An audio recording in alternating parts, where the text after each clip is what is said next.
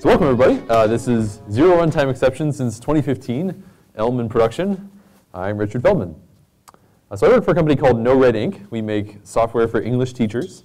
And back in 2013, when I joined the company, we had this sort of smorgasbord of front-end technologies. We had like a little bit of Angular, a little bit of Backbone, some jQuery, just a whole bunch of stuff. And then React came out. And we started using it. We just like introduced just a little bit of React to our stack and said like, okay, we're just going to use this on one part of one page and just see how it goes. Just a little experiment. And the experiment was successful. We liked it. We were happy with it. It kind of grew and grew and grew. And then 2014, React sort of took over. It became the dominant paradigm of our front end. We were pretty happy with it until we got to a project that sort of took a long time. It took a lot of iterations. So one of the things that we really value is giving our students a really good, authentic experience. So we had this interface where the goal was to teach them active voice and passive voice. And we took our React app out to a classroom and tried it out. And unfortunately, it didn't succeed. Like the students weren't getting it. It wasn't effective at teaching them.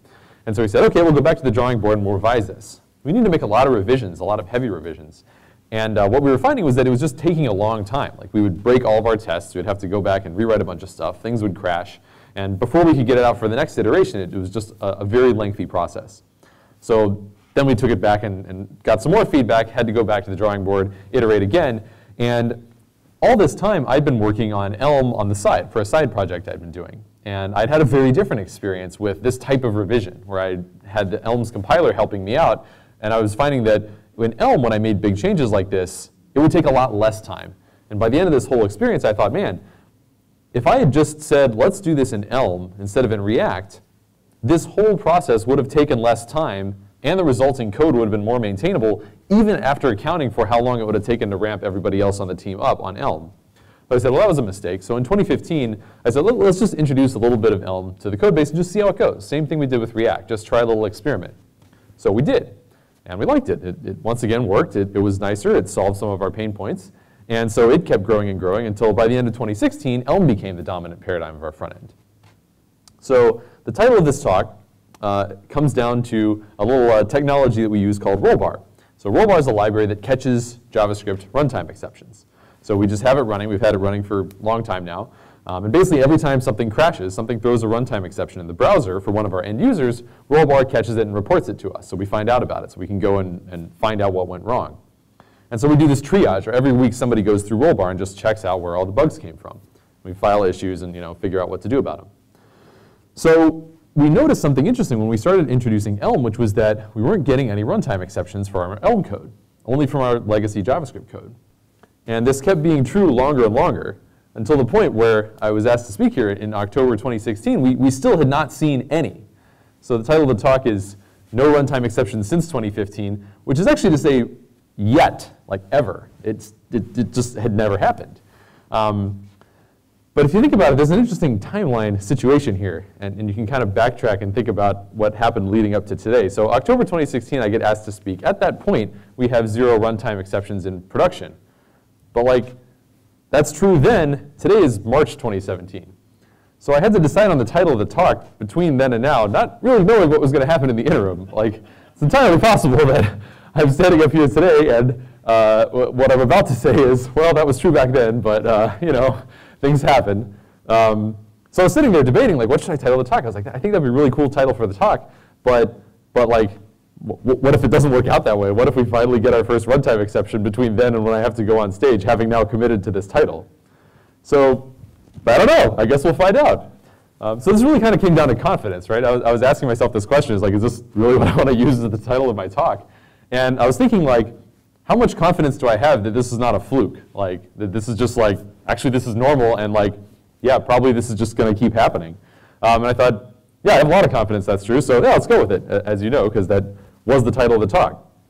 So what happened? So these are our current production numbers. So this is NoRedInk in production. So we have over 2 billion questions answered. So students are answering millions of questions per day. That'll probably be at 3 billion the next time I put this slide up. About 100,000 lines of Elm code running in production since 2015. Oh, well, we didn't have that much back then. And today, the total number of runtime exceptions we've gotten since we introduced it for all time is still 0. So we got there. So you might be thinking, okay, so like, what does that mean, 0 runtime exceptions? Okay, we know that it like literally means that there were no runtime exceptions, but like, why? Is that because Elm just swallows runtime exceptions, got a giant try-catch around everything? Like, there are lots of ways you could achieve this, right? Fortunately, the answer is no. It's much better than that. It's actually that we got no runtime exceptions because Elm has an awesome compiler that just catches all the problems that could lead to runtime exceptions up front. So to give you an example of how this works, let me introduce you to Ellie. So Ellie is a program that is sort of nominally like JS Fiddle for Elm, but it does some cooler stuff than that. So this right here is some Elm code on the left, and what it's causing to render on the right is this chart. So this is the Elm code on the left, and Ellie is compiling it and then using it to render this code on the right. So Elm compiles to JavaScript. It's a functional programming language. So what's happening here is when I make a change over here and I hit compile, it's going to rerun the compiler, check for errors, generate some JavaScript code, and then run that JavaScript code over here on the right. There's a tiny little bit of HTML down here that's sort of setting up the back of the, like what's backing the actual JavaScript. So a couple things to note about this. So the sort of nominal purpose of Ellie is this share button, but so you can share little code snippets with one another. But the cooler stuff is that you can kind of see a little window into what it's like using Elm for like normal development. So this format button is pretty cool. So there's I don't know if you've ever used Go format or in JavaScript Prettier, but basically in Elm there's this one common formatting library, and when I make a bunch of changes like this, and then I hit the format button, Wi-Fi permitting.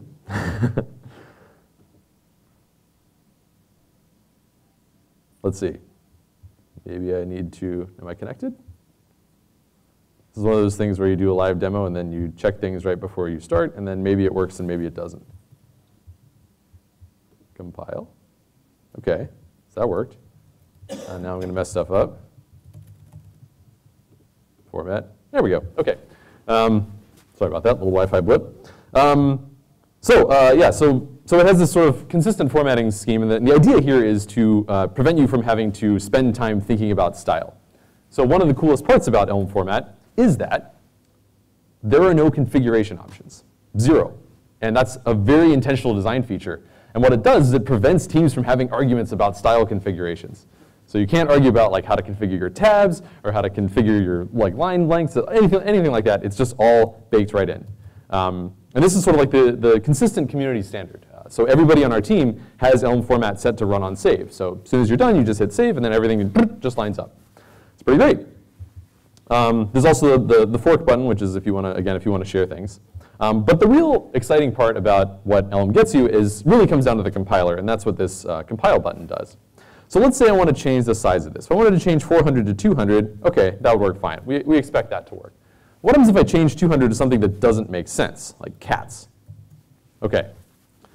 So I'm going to compile this, and it's going to say type mismatch. The argument of function size is causing a mismatch. Size is expecting it to be 2 ints, but it is an int and a string. Right? So the compiler says, okay, I understand that those are 2 different things, and you can't do that. Okay, but a pretty common source of runtime exceptions is null pointer exceptions in Java, or undefined is not a function in JavaScript. Lots of different cases where you think you've actually got something to work with, but it turns out you don't. So what happens if I try to compile this? Cannot find variable null. And the suggestions here are kind of revealing. It says maybe you want one of the following: area.fill, html.ul, label.fill, list.all. Like, why isn't it suggesting null? Well, the answer is that Elm doesn't have null, or undefined, or nil, or anything like any of those. So there's this great quote from Sir Tony Hoare where he talks about sort of how he popularized null back in Algol W. And he calls it his billion-dollar mistake, because he thinks that over the years, null has caused over $1 billion in economic damage. And he considers it a mistake to have introduced it in the first place. So it turns out that there are other ways to represent the absence of a value, and those alternative ways let the compiler help you out more and let you make sure that you're handling all the cases where you need them to be handled. So Elm doesn't have null, doesn't have undefined. So that entire category of runtime crashes just goes away. So some other things to note. On the left here, we have some packages. So we have elmlang/core, elmlang/html, elmlang/svg, and Tariska/elmplot. So Elm has its own package manager. You can add packages right here through Ellie, and we'll talk about that a little bit later. One thing to note is that Elm doesn't reuse the existing JavaScript ecosystem. It actually has its own separate ecosystem with a completely different set of guarantees that's based around this compiler. OK, so how are we actually getting from this compiled code, this Elm code, to this plot? Like, how does Elm deal with rendering things if it doesn't use the built-in baseline things that JavaScript does? Let's talk about that. So the fundamental thing to understand about how Elm makes interactive UIs is the view function. So view is basically a function that takes some arguments and returns a virtual DOM. So virtual DOM is this idea that was popularized by React. And it's basically the idea of describing how you want the page to look. So the DOM being the document object model, the browser's representation of the page. And so when you look at something like this is a function called view. It takes one argument called state. Could be any argument you want, could be multiple arguments, doesn't matter. The important part, though, is that it's returning this virtual DOM description of how we want the page to look. And these right here, these are just plain old Elm functions. So div is a function, h1 is a function, p is a function. So this div is sort of the container around all this. This h1 has the text, hello devox, so that's this. There's a paragraph here with some more text. This is a chart built with Elmplot. And you notice that even something much more complicated, like this entire interactive plot, is also just a function call. Right? So I don't have to do any kind of like special, like this is a special templating thing or like JSX or anything like that. It's all just built into the language, just functions. So how do you get something interactive out of that? Obviously, there's more going on here. This is not just built into JavaScript. This is custom logic here. So how do you get interactivity out of just a view function? So the answer is the Elm architecture. So the view function is actually only part of this architecture. It's the part that does the rendering, but it's not the part that does the interaction. So ultimately, when you compile Elm to JavaScript, it sets up this runtime, the Elm runtime. And the runtime is in charge of doing all sorts of different things, like dealing with event listeners, performing side effects. There's just like a whole category of things that are sort of relegated to the runtime such that you can write your Elm programs in terms that don't need to deal with any of those things. So the Elm runtime deals with the Elm architecture and translates it into a running interactive program. So at the top, you have your model. So the model represents your entire application state. And as we will see shortly, I really do mean your entire application state. It's one single immutable value, one source of truth for the entire application's state. Then you have a view function. So the runtime will actually pass your current model to the view and say, look, here's the current state of the world, our entire application state, render this. You can break view down, because it's a function, into other functions, right? So you can have one view function at the top, and it can call out to lots and lots of smaller view functions. And as your program gets bigger and bigger, that sort of tree of functions sort of evolves naturally. View returns some virtual DOM that describes how we want the page to look. And the runtime says, great, I now got that description of how you want the page to look. I'm going to take care of making the actual DOM look that way. Now, part of that could be event listeners, right? We could say, I want you to react when when the user clicks, or when the user moves the mouse, or when the user does this or that. Importantly, though, the way that those are specified are not in terms of callbacks. The way they're specified is in terms of messages. So a message is just a value. It's a piece of data. And the runtime is actually going to send that data to a different function called update. So when the user clicks, it's not firing a callback. All it's doing is saying, hey, runtime, here's a description of what I want you to do in response to that click. Just go ahead and send that to the update function. So the runtime says, cool, update, here's the message that describes what the user did. And then also here's the current model, the current state of the world. And what I want you to do, the update function's job, is to return a new model. It says, like, here's the new state of the world, and also as a separate value, potentially any effects that it wants the Elm runtime to perform. So this gives us a new model based on user input. And then finally closing the loop, the runtime says, OK, cool, now I've got my new model, my new state of the world. I'm going to run that through view again to get some new virtual DOM, which describes the new page as I want it to look. And then finally, the runtime says, I'm going to diff the current virtual DOM that you just gave me with the previous one that I had from the last time we ran through this loop. And it can do that really efficiently and really quickly, same thing that React does. And say, cool, I'm going to produce just the minimal set of updates necessary to the DOM to affect that change, to make the DOM actually reflect what's going on there. So all of this happens really quickly. As it turns out, there are benchmarks you can read about on the Elm website's blog. If you benchmark this approach versus like React and Ember and Angular on like the 2 MVC application, Elm's benchmarks are actually faster. So even though it's doing all of this with just immutable data and just pure functions, like view just returns a value, just takes some arguments, returns a value, update also just takes some arguments and returns a value, even though this entire system is just based on immutable data and pure functions, it's still actually really fast in practice, at least fast enough for, to make nice web applications. Granted, of course, you can always fine-tune, like hand-tune JavaScript to be faster, because at the end of the day, Elm compiles down to JavaScript. But the point being, even for very large applications like ours, this scales really, really well.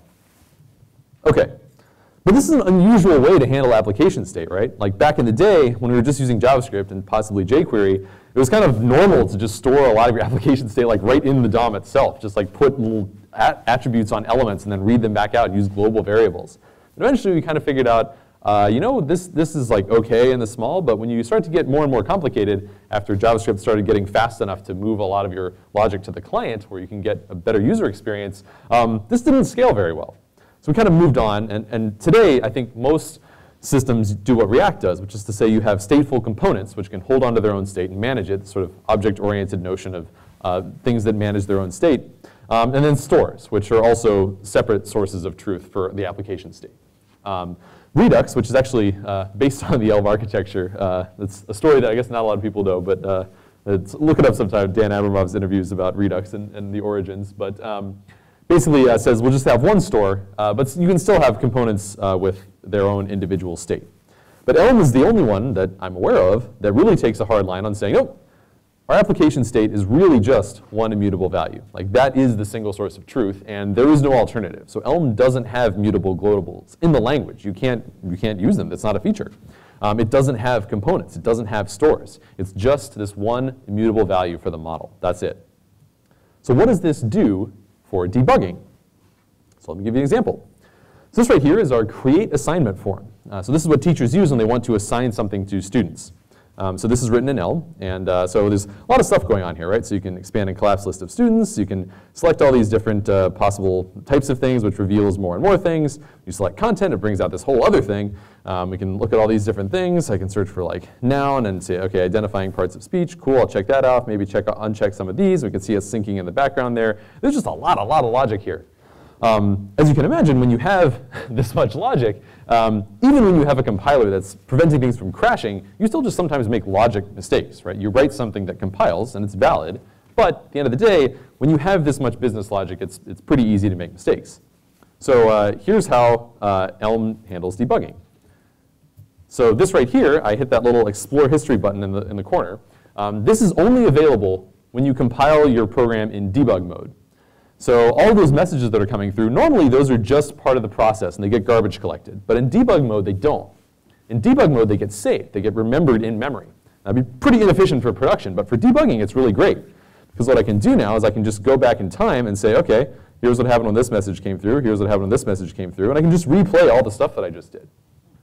And because Elm has everything in this application state, this one immutable value, this just works. Right? There's no other sources of truth here. There's no like missing information. It's just what's in the DOM and then what's in your application state. And I can just like expand and collapse all of this, right? I can just look at any part of my model at any point in time and just see exactly what the values were. So instead of having to like go through and set up watches and things like that, it's all right here. There's nothing else to it. There's nothing else to watch. Another cool thing about this is what it means for QA. So if I hit resume here, I can now, in addition to hitting explore history, I can also hit export. So this actually downloads everything we just saw in a serialized format. And now I can switch browsers, go over here to Firefox. So if I go explore history here, we have nothing, right? Because I haven't done anything in Firefox yet. But I can now import this and just import that history. And now everything's back, right? So this means if I'm trying to communicate or even say to a coworker, where I've got somebody who's saying, hey, I can reproduce this problem locally. Can you see what I'm seeing? I say, I don't know. What are the steps to reproduce? And they don't have to tell me the steps to reproduce. They can just send me this and say, here, this is exactly how you reproduce it. Not only that, but because all this is doing is it's replaying these messages, I can actually make code changes as long as they don't change how the messages are structured. And then I can still replay these on top of that code. And actually, the debugger is smart enough to say, if you try to import something and the code has diverged too far and it's no longer replayable, it'll tell you. But if it is replayable, then I'll say, cool, here you go. I can make it so you can replay everything and actually confirm that the bug is fixed, confirm that it's no longer reproducible. And again, this is possible because of the way the Elm architecture is oriented. But there are some downsides here in terms of learning, right? So when you're switching from this object-oriented mindset where you have like components and state that's managed in multiple different sources of truth versus this purely functional style, it takes some getting used to.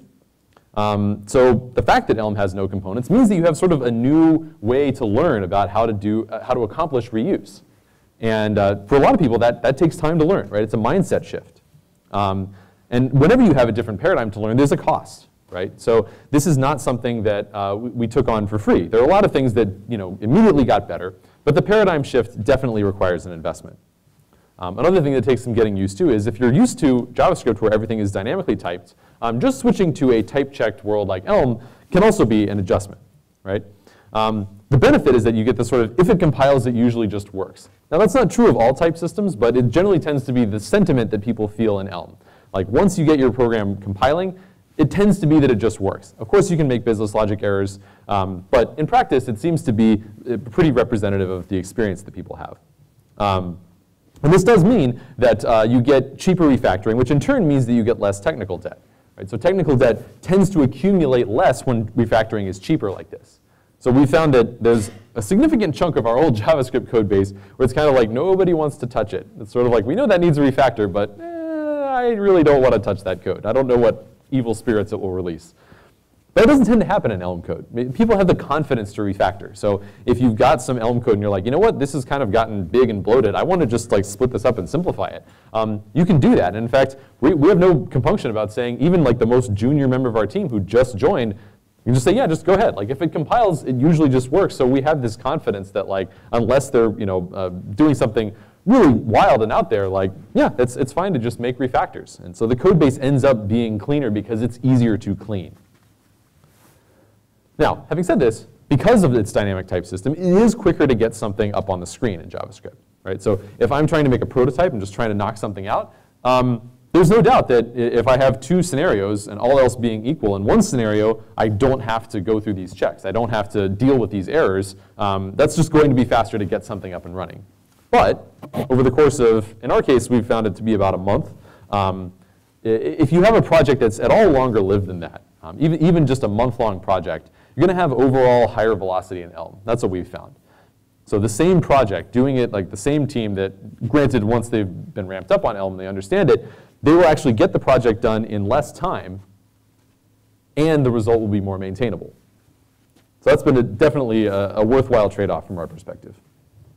Now, all of this is not to say that we have 100% Elm code, right? Elm is the majority of our code base, in fact, the vast majority of our code base. In fact, our front-end engineers spend about 95% of their time writing Elm code, but there is some need, at least in our case, and in fact in most companies that I talk to do some amount of interop with JavaScript. Right? Elm is a much newer language. The library ecosystem is not as big. So interoperating with JavaScript is, to some extent, inevitable. In fact, even on this thing, if I scroll down here, almost everything on this page is Elm, except for this little date time picker right here. And even though we ended up with all sorts of really nice libraries that were sort of off the shelf in Elm, we couldn't quite find a date time picker that we liked. So this is jQuery right here. So this page is basically 95% Elm and then just a little bit of jQuery. OK, probably more than 95%. But actually, there are now some nice Elm date time pickers that have come out since we did this, and we haven't gotten around to switching. But this little thing caused us surprisingly high percentage of the bugs on this page, just because it's jQuery rather than Elm. But interoperating with JavaScript is not only possible, but it's important, at least in practice. It's also important to note how Elm does this. So Elm code talks to JavaScript the same way that it talks to servers, which is to say just by sending data to and from it. So if you think about it, let's say I have a server written in Ruby, which in fact that is our backend, is in Ruby. If I'm talking from my Elm code to my Ruby code, I don't really have to worry about Ruby breaking any of Elm's guarantees, right? There's no code sharing there. That's not really possible. So what that means is that if I'm talking to JavaScript the same way, then I have that same invariant, right? If I'm just sending data to JavaScript and then receiving data back from JavaScript, there's no possibility for the JavaScript to impact the guarantees of my Elm code. These are sort of sectioned off. So this is a little bit more work, right? It's definitely easier to just call a function in the middle of any other function than it is to talk back and forth with data. And so this is how most languages that compile to JavaScript interoperate with JavaScript. Is if I'm in the middle of one of their function calls and I decide that I want to run some JavaScript, they will permit me to do that. They'll say, you can just call it to a JavaScript function anywhere you want. Now, this is convenient, but the downside is that you can no longer rely on your guarantees to the same level that you can with Elm. So I think that this interop approach is a big contributor to how we've been able to avoid runtime exceptions, is just that when something goes wrong, it's isolated, right? The JavaScript is kept completely separate from the Elm code, so we can really quickly tell where problems are when they happen. It's sort of the idea of JavaScript as a service. And so far, at least for us, it's been a big benefit in terms of reliability. Now, let's talk about the huge JavaScript ecosystem that this unlocks, because on the one hand, we do want to maintain our guarantees. It's really important that our Elm code stays easy to refactor and stays easy to debug like this. But it also is important that we have access to that huge ecosystem. That ecosystem, at least for us, pretty much lives on NPM. And I think that's true of most JavaScript developers these days. Like there was a while where like Bower kind of had a run and still is unfortunately necessary for web components and a few other things. But pretty much this means NPM. So NPM, obviously much, much bigger than the Elm package ecosystem, no doubt. I mean, it's enormous, right? It's probably the biggest package ecosystem in the world at this point. I'd be surprised to learn that it wasn't. And not only does it let you publish JavaScript, but you can also publish binaries, other things. You can publish pretty much anything you want to NPM. There's also another thing about NPM that I don't hear talked about very often, which is that if I install an NPM package, I say like npm install and then the name of this package I want to get, that package that I'm installing is not just going to give me some code that I can add to my project. It can also run a post-install script. And that post-install script is just arbitrary Node.js code, which means anytime you install a package from npm, and certainly when you hit npm install and download a bunch of packages, they're all potentially running these things, who knows how many keyloggers you're getting. We're all just extremely vulnerable to this. That's just a fact. And this hasn't blown up in our faces yet, but it seems wild to me, the notion that that will never blow up in our faces. I think it's pretty much just a matter of time. I don't know why we're not talking about this, but we probably should be. How many times a day do you hit npm install and just watch it download all the packages? Have you checked all the code to make sure that they're not malicious? I don't. Fortunately, Elm package does not have that feature. So when you install a package from Elm package, really all you get is some Elm code that you can add to your project, and that's it. It's not actually capable of running scripts like that. From my perspective, this is wonderful for peace of mind. Another thing about Elm package is that it supports Elm code, but not arbitrary JavaScript. So what this means is, let's say I want to make a new Elm package, and I'm like, OK, cool. I'm going to build this thing, and I'm going to publish it. And I write some Elm code, and I hit publish, and it's like, cool, thanks. Here you go. Congratulations. You've published your first package. And then I start to do some JavaScript interop with that package. And I try to hit publish again. It says, nope, sorry. This is just for Elm code. That's what this repository is for. So you can do JavaScript interop for your application, but you can't just sort of like wrap an existing JavaScript library and publish it. And again, this is on purpose, right? This is the goal is to create an ecosystem where these guarantees are maintained. And you can't possibly maintain those guarantees if it's possible for you to publish JavaScript. The goal is to make an ecosystem of Elm stuff where all of these guarantees are respected. One concrete benefit of this is what it means for versioning. So in JavaScript, you have no notion of semantic versioning other than a social contract, right? You can say, please follow this semantic versioning scheme. If you make a breaking change, please bump the major version number. But Elm package actually takes this a step further. It actually enforces it automatically. So if I publish that package, and then I make a breaking change where I delete some arguments from a function or have it return something else or delete a function, and I try to hit publish again after only bumping the minor version number, it says, nope, sorry, this is a breaking change. Like if somebody else tries to compile against your code, it's going to break because you changed the public-facing API. You need to bump the major version number. So this is enforced across the entire ecosystem. Like every package in Elm package has this enforced. So there's this really consistent versioning scheme, which makes the difference in the upgrade experience, like when you go to upgrade your Elm packages, very different from the experience in NPM. Talked to a lot of people recently who have been complaining about how they upgrade something in NPM and a bunch of stuff breaks. And it just takes a lot of hair pulling and time to just sort of work through all that and debug their way through all that. Whereas in Elm package, it's very different, right? You upgrade, and typically if there's no major version bumps, you just, OK, everything just works again. But even if something does change, then you can just kind of work through the compiler errors, and then once everything compiles again, it's all good. So this is a very different experience. One of the quotes that I heard that sort of most directly addressed this was, Oh, sorry. Skipped a slide. We didn't switch to Elm because we were unhappy with React. We switched to Elm because we were unhappy with NPM. And this definitely resonates with me. The trade-off that this means, though, is that it means that there is less available off the shelf. Like there are fewer packages in the Elm ecosystem because it says, oh, look, we're really trying to build something new here. We're trying to build something that's got a completely different set of characteristics. That does mean there's going to be more do-it-yourself, right? Like more something where you just don't find an off-the-shelf solution, and you're either going to write it yourself or you're going to interoperate with the existing JavaScript one. So for example, if I wanted to write a wrapper around moment.js, which is a date manipulation library, I couldn't publish that. I couldn't do it. I would instead have to write a date library in pure Elm. But actually, if you think about it, there are some nice consequences to this. So Elm plot basically exists because there's no wrapper around D3. Right? People wouldn't bother building a nice graphing library if they could just write bindings for D3. Because D3 is huge. It does a bunch of stuff. The idea of re-implementing D3 in a new language sounds very daunting. But fortunately, Teresa didn't do that. What she did instead was she said, OK, I want to do some graphing in Elm. There isn't an off-the-shelf graphing solution. I'm going to start from scratch and just think about how nice of a graphing solution can I make. And so this API is not D3's API. This is an API that's tailored to be nice in Elm. It's using Elm's immutable data structures under the hood instead of the JavaScript ones, which would have to convert back and forth. All of this is optimized to give you the best experience possible in Elm. And the results are really great. Like this is a wonderful library. It's easy to use. It's got a nice API. And it looks great. And all of this exists because of that decision to say, yeah, we're not going to just wrap the existing stuff. We're actually going to try and do things in an Elm way. So this is optimizing for long-term ecosystem quality over short-term ecosystem size. So we've now sort of made it to full-scale Elm, but that's not the normal situation, right? Most people are either not using Elm in production, or if they are, it's sort of like very early days. And so a question that I get asked a lot is sort of how do you get to this scale? How do you get to the point where everybody on the front-end team is spending 95% of their time writing Elm?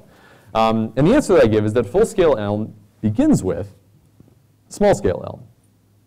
So what I mean by that is just ship something small and get it all the way into production. Just one small part of one page and get it into production.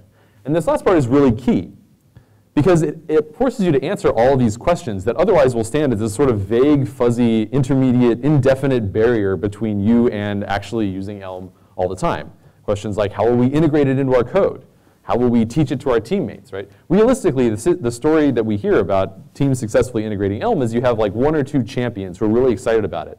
Everybody else on the team is kind of like, sounds cool, but we're not really excited about it. We don't really know it. So there's going to be some teaching. That's inevitable. There's always some story where people need to figure out how to teach their teammates how to get ramped up in this new system. How will we build it? How will we deploy it? This was something that we sort of took for granted early on, right? We were like, oh, well, it works locally in our local dev environment, so that's it, right? Case closed. But we should have known better that, of course, build systems are complicated, right? There's a lot of moving parts there, and it's always going to be a little bit different how you build and deploy it from how you do it locally. But once you go through the actual work of deploying even something really small into production, it forces you to answer all these questions, right? You no longer worry about integrating it with your code base because you did. You no longer worry about teaching it to your teammates. You can just pair with one of them as you're going through and setting up this one small thing. And not to mention, you now have the context of being able to show them, look, this is this one part of our code base. You know how this works. It's not some abstract concept that they won't have anything concrete to latch onto. And building and deploying it, once it's in production, you've already had to go through that whole process. So this removes this barrier and makes it so that you can, instead of worrying about these things and having these question marks standing between you and where you want to get, you can instead say, OK, well, we'll just expand from there. We've already got it in production. We'll just do a little bit more, a little bit more, a little bit more. It's exactly what we did, and that's how we got to 100,000 lines. Another important thing about this is that it lets you get away with introducing it in a way that involves minimal risk. So a common thing that I hear is that people say, well, we're going to use Elm on our next big project. We got this greenfield project coming up, and like that's when we're going to try out Elm. The problem with this is that that's actually really risky, right? If you're betting your whole project on a technology that you've never used in production yet, like that's actually a really big risk. Like, what if it doesn't go well, right? Now all of a sudden that entire project is sort of like tied to this thing that you don't really fully understand yet. The actually less risky approach, the more responsible thing in my opinion, is to do it on something small where the cost of going back is low. So if you're just working on this one small thing and say we're going to get it into production, At the end of the day, if it doesn't work out, you can always go back. You can always just say, well, we tried it and we decided not to use it, right? It's very low cost. But although it is minimal risk, there is a major potential reward, right? If it succeeds, if this little project does make it into production and it takes and people like it and they're happy with it, you can then just expand and expand and expand. And then over time, this pays off way, way, way more than the initial risk and the initial cost. So how will we build it? I can answer that for us. So initially, we built it with Sprockets, which is sort of the Rails asset pipeline. So our backend is Ruby on Rails. So we initially did a Sprockets integration, but then we had all sorts of problems with that, that we were not happy with it, not just for Elm, but for things in general. And so we ended up switching to a Webpack loader, and that's still what we're using today. But at the end of the day, so quite a few different build tool integrations, so Webpack, Grunt, Gulp, sort of like all the big names. But at the end of the day, if you have something custom, you can always fall back on Elm-make, which is the compiler. So all of these things are just basically interfaces to Elm-make, which is just like, give me some Elm files, I will spit out some JavaScript for you. So you can always fall back on that. Another question I get asked a lot is sort of like, why not use fill in the blank here instead? This is a great question, right? There are a lot of different front-end technologies out there, a lot of great ones, and they have a lot of different trade-offs. And so let me just explain why we're using Elm instead of some of the alternatives. One reason is delight. This is just like an extremely warm and fuzzy and impossible to quantify word, but I think it's the only like fair way to describe how happy it's made our team. I'll just give you one example of this. So this is from a tweet that somebody made saying that this was the best error message he'd ever seen. This is an error message from the Elm compiler. It says, alias problem. This type alias is recursive, forming an infinite type. So you can see on here, type alias node equals, so this is basically saying, whenever I write the word node, here's what I mean. And it's saying, OK, we have an x, which is an int, and a y, which is also an int, and children, which is a list of nodes. Then it's like, OK, wait a minute, list of nodes. What's a node? Oh, a node is an x and a y and a children, which is a list of nodes. Wait, what's a node? Oh, OK, node is a, right? So that's the problem. This is a compiler error. It says when I expand a recursive type alias, it just keeps getting bigger and bigger. So de-aliasing results in an infinitely large type. Try this instead. And then it gives a little workaround. It says, this is kind of a subtle distinction. I suggested the naive fix, but you can often do something a bit nicer. So I would recommend reading more at, and then a link. So the person commented, like, this is the nicest error message I've ever seen. And to be perfectly honest, I mean, this is kind of like where the bar is for Elm error messages. Like the compiler really, I'm pretty comfortable saying, sets the gold standard. Like I have been reading more and more blog posts about different languages saying, we're trying to make our error messages more like Elm's. And this is why. Like it's really nice working in this all day. There was a quote, somebody replied to the tweet, that should be an inspiration for every error message. And this is someone who you may have heard of who kind of has some experiences with type-checked languages. This was John Carmack commenting on this. So definitely agree with Mr. Carmack on that one. It's really nice. So delight is one, reliability is the other. And so I want to talk about a couple of different classes of languages that have various different alternatives to reliability and what sort of sets Elm apart from them. So TypeScript, Flow, and Dart are all languages, or I guess Flow is just a type checker, that sort of introduce, without changing JavaScript semantics a ton, a type system. So a common thing that people ask is like, well, why would I use Elm if I could just have TypeScript plus immutable.js plus Babel, or not Babel in TypeScript's case, but but basically, why can't I just like do a build my own Elm? Why is that? What's the difference? So let's talk about TypeScript for a second. So here's some TypeScript code. This is like the try TypeScript website. So I've got a little bit of TypeScript code here on the left. It says var greeting equals hello devox. Say alert greeting.trim. I can hit run. Let's see how the Wi-Fi is doing. Great. Hello devox. So that's all this code does. Now what I can also do is I can also add a type annotation to this, right? I can say this is a string, and that will compile. Great. Hello devox. Cool. Now I can also do another thing, which is I can say var original :string, and then I can set this to be equal to original. So all I've done here is I've just introduced a new variable, and I'm just passing it through. Original is a string. It's called hello devox. Greeting is also a string, which is just set equal to original. So hopefully this will still run. Of course, great. Now let's say I want to change this. So I change this from hello devox to 5. OK. Now this should not compile, which it doesn't, which is great, because there's a type mismatch, right? It says type 5 is not assignable to type string, var original string, right? So that's correct, right? That 5 is not a string. And in fact, if I were to try and run this code, it would crash. Like it would try to call trim on 5. 5 does not have a method called trim, so this would crash. So it's a good thing the compiler caught this. Excellent. Now I'm going to change this string to any. And now it compiles. Everything's fine. Nothing is broken. And when I run it, sure enough, runtime exception. Greeting.trim is not a function. Yeah, sure enough, it doesn't have that function. So what happened here? Why did this work? Why did TypeScript accept my code and then crash? Well, the answer is the any keyword, right? So the any type is this magical escape hatch that says, JK, just kidding about everything. Trust me, I know what I'm doing. But I did not know what I was doing. I told it I knew what I was doing, and I was wrong. And so the result was a crash. The any keyword is sort of this big escape hatch that makes things sort of more convenient short-term, but less reliable long-term. Right? So like any code that I write that uses any is susceptible to crashing in this way. Also, any library code that I import that uses any is susceptible to crashing in this way. Also, I have no way of telling which, if any, of my library code is using any. So you can say, like, just don't use it. Like, just have a rule on your team, never use any. And then you can also say, just have a linter rule that says absolutely nobody on your team can use any. But it's pretty hard to say also don't use any libraries that use it, because that basically closes you off from the whole ecosystem. Consider definitely typed. So this is the repository for high-quality TypeScript type definitions.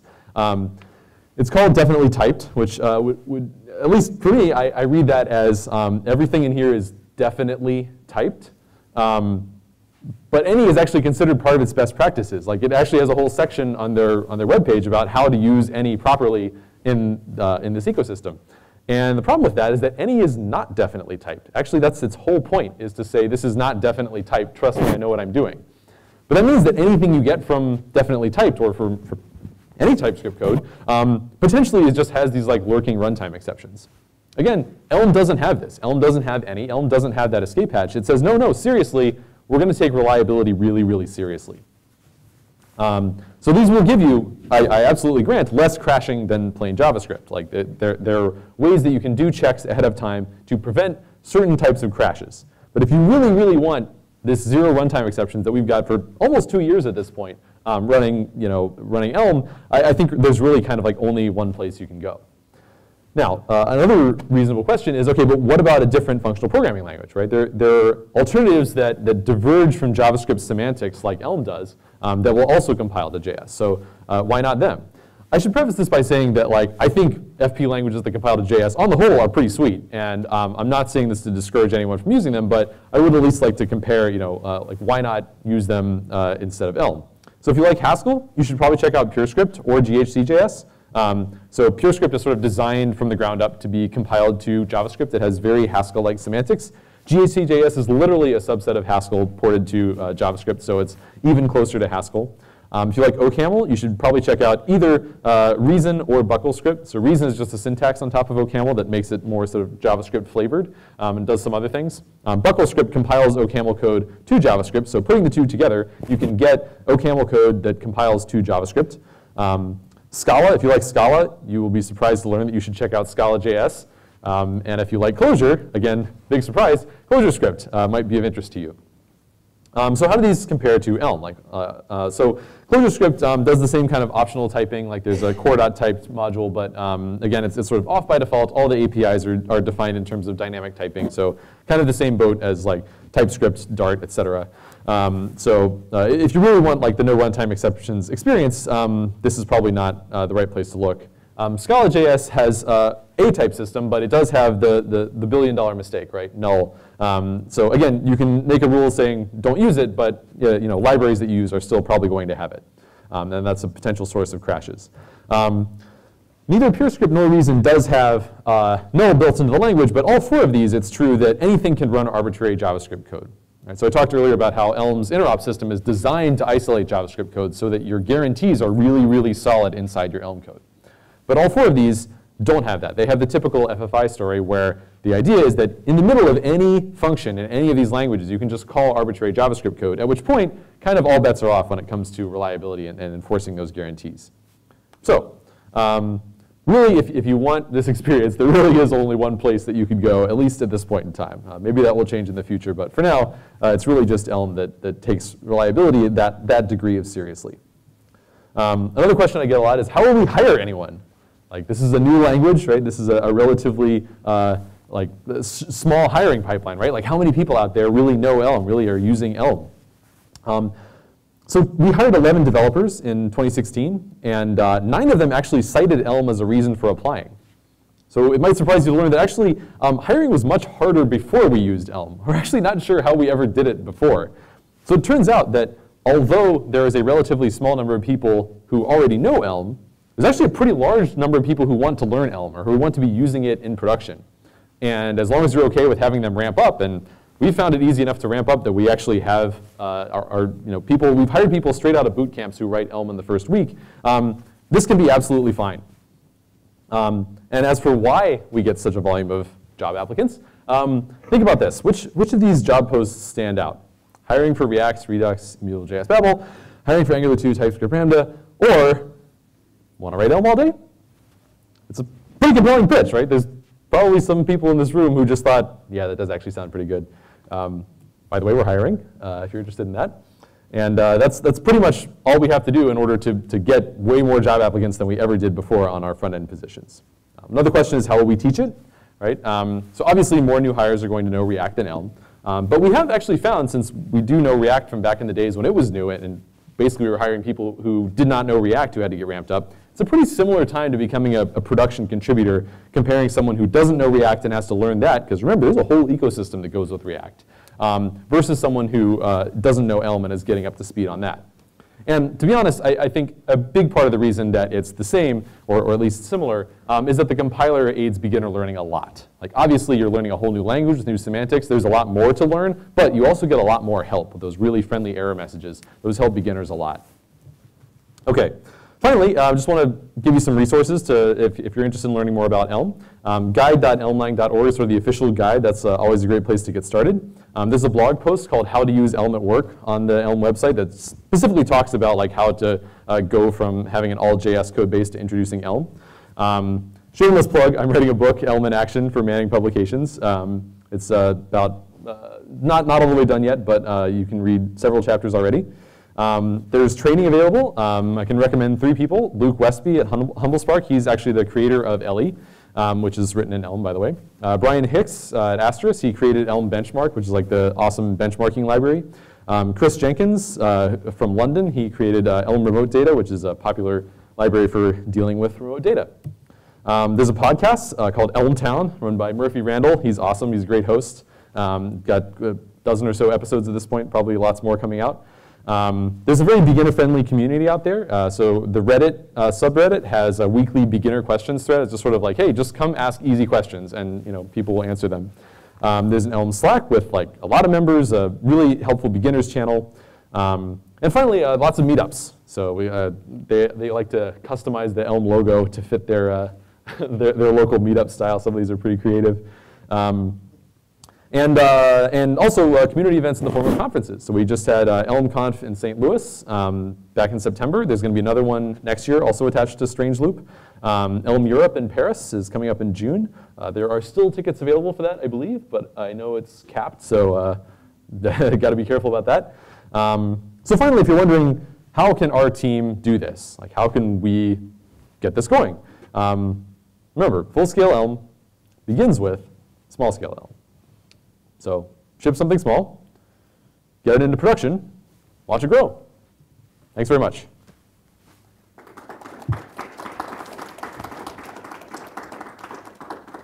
Questions?